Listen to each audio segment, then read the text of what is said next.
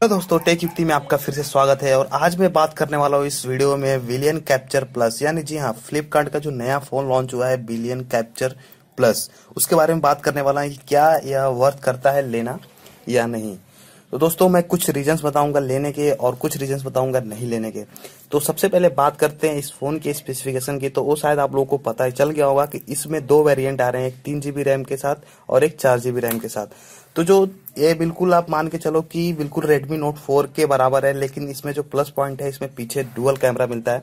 जी हाँ दोस्तों, पीछे डुअल कैमरा मिलता है, जिसके वजह से आपको पोर्ट्रेट मोड में बोके इफेक्ट मिलता है फोटो वगैरह में। तो वो वहां पर डीएसएलआर वाली फील आती है कि हाँ, आपने डीएसएलआर से फोटो लिया, जो आजकल फैशन बन गया है डुअल कैमरे का। तो इस फोन के ऊपर सवाल खड़े किए जा रहे हैं कि ये कहाँ से मेड इन इंडिया है, क्योंकि सबको पता है कि इंडिया में प्रोसेसर्स वगैरह नहीं बनाए जाते हैं, इसके जो चिपसेट वगैरह नहीं बनाए जाते हैं, तो वो सब बाहर से ही इंपोर्ट किए जाते हैं। तो ऐसे में कहाँ से कंप्लीटली मेड इन इंडिया नहीं हुआ। मैं भी मानता हूँ मेड इन इंडिया नहीं हुआ, लेकिन इंडिया में असेंबल हो रहा है। इसकी बहुत सारी चीजें इंडिया में असेंबल हो रहा है, जैसे रेडमी के फोन्स, यानी जो Xiaomi के फोन्स हैं जो मेड इन इंडिया बनते हैं इंडिया में, तो वो भी असेंबल ही होते हैं सिर्फ, जबकि बाहर से उसके सारे मतलब पार्ट्स वगैरह आते हैं, फिर यहाँ पे असेंबल होते हैं। तो सेम इसी तरीके का कुछ यह फोन है। तो इस पे मुझे नहीं लगता कि इस पे सवाल खड़े करने चाहिए, क्योंकि अगर आप इस पे सवाल खड़े करते हो तो बाकी के जितने भी मेड इन इंडिया प्रोडक्ट्स हैं, जितने भी फोन्स हैं, उनके ऊपर भी सवाल खड़े करने चाहिए। तो इस बात को मैं साइड में रखता हूँ। चलिए बात करते हैं कि 11,000 रुपए में और 13,000 रुपए में यह वर्थ करता है कि नहीं। तो सबसे पहली बात, इसको कंपेयर कर लेते हैं Lenovo के 8 प्लस से, क्योंकि Lenovo के 8 प्लस भी डुअल कैमरा दे रहा है, साथ में स्पेसिफिकेशंस भी लगभग सेम है, प्रोसेसर का थोड़ा फर्क है। तो इसमें आपको स्नैपड्रैगन का 625 ऑक्टा कोर मिलता है और उसमें मीडियाटेक का प्रोसेसर मिलता है, मीडियाटेक का। तो यहाँ पर फ्लिपकार्ट वाला फोन आगे निकल जाता है, जबकि प्राइस दोनों की सेम है। तो सेम प्राइस में अपना जो फ्लिपकार्ट का फोन है वो आगे निकल जाता है, और साथ में उसमें स्नैपड्रैगन का प्रोसेसर है, थोड़ा सा उसकी परफॉर्मेंस बढ़ा देता है, और उसकी कैमरा का क्वालिटी भी अच्छा है, और उसमें साथ में फ्रंट कैमरा है, उसमें 8 मेगापिक्सल है और इसमें आपको 5 मेगापिक्सल मिलता है।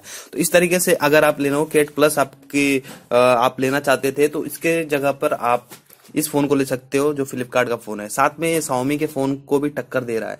तो Xiaomi कहीं ना कहीं थोड़ा सा मतलब कमजोर हो जा रहा है, क्योंकि एक तो लोगों का ट्रस्ट है फ्लिपकार्ट के ऊपर, और साथ में फ्लिपकार्ट का ये पहला फोन है, तो हो सकता है थोड़ा सा हाइप बना रहे और लोग इसको लेना चाहें।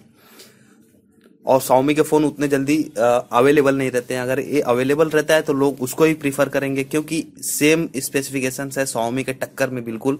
और Xiaomi में शायद इतने रेंज में आपको डुअल कैमरा फोन नहीं मिलने वाला है अभी फिलहाल। आपको डुअल कैमरा के लिए आपको सीधा MI A1 में जाना पड़ेगा, जिसकी प्राइस 15,000 है।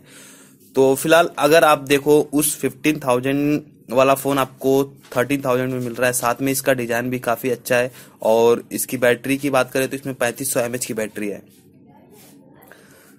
तो फाइनल में अगर मेरे वर्ड्स जो रहेंगे इस फोन के लिए, तो मैं यही बोलूंगा कि हाँ, बिलियन कैप्चर प्लस लेना वर्थ करता है। आप ले सकते हो, इसको खरीद सकते हो, यूज करो।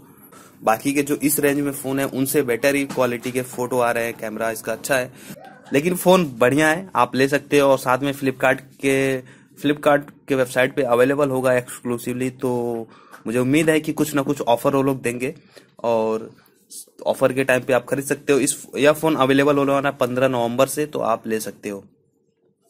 ठीक है, तो फिलहाल आपको स्पेसिफिकेशंस पता होंगे, इसके लिए मैंने डिटेल से नहीं बताया, सीधा ये बताया कि आपको ये फोन लेना चाहिए कि नहीं लेना चाहिए।